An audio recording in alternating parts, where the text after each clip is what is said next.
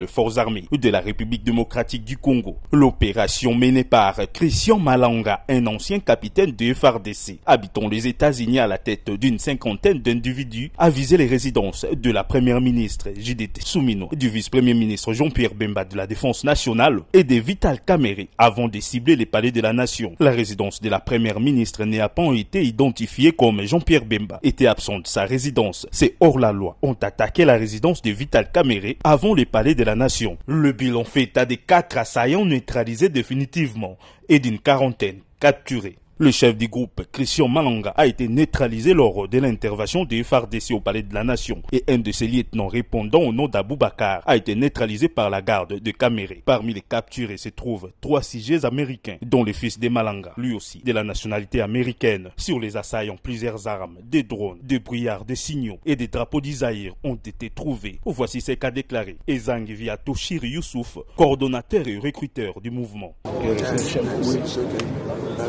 La target du président Bemba,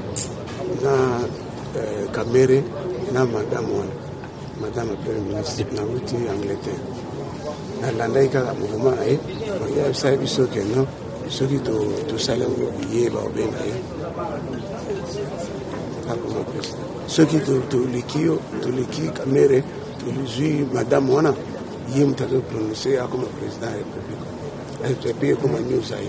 Tunataka idéologie na yindi ya zoroba na Puto oye au pouvoir courant que azara ba américain na simana zo ndi ba américain ba zala idéologie de la paz aí ezali que Congo pas des ordres de l'équitro ceux qui changer mboka que commission na Zaïre des ordres de négocier là idéologie za na nzabo ba infiltrer ba nini balati komba Congo ceux qui te continuer dans le Congo rien va changer.